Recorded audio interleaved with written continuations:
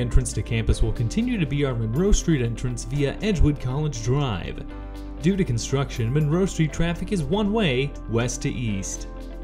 Once you've pulled onto campus, you'll proceed down Edgewood College Drive. Security will direct traffic to line up through the DeRicci parking lot. From there, you'll be directed to an unloading space in the lot nearest your student's hall.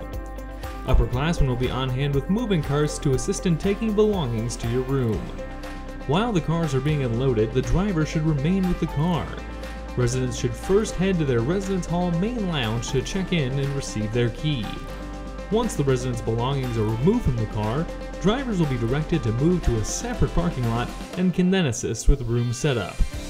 Entry will also be possible if the campus is approached from the east through Edgewood Avenue. Vehicles should enter through the Marshall Gate and proceed between Marshall Hall and the high school. Signage will be posted and staff will be available to help direct traffic.